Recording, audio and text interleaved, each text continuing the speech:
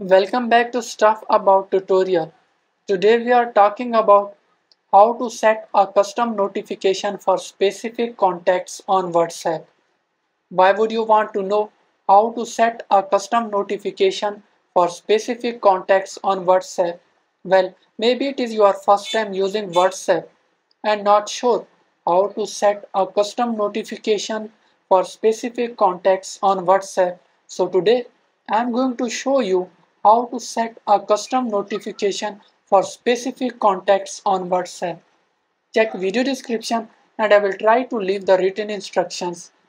Setting a custom notification for specific contacts on WhatsApp is quite simple and the process is easy to do. First of all, open WhatsApp. Now you are seeing different chats. Select a chat you want to set a custom notification. Click on three dots at the top right corner. Click on View Contact. From here, you are seeing Custom Notification. Click on it. Now enable custom notifications.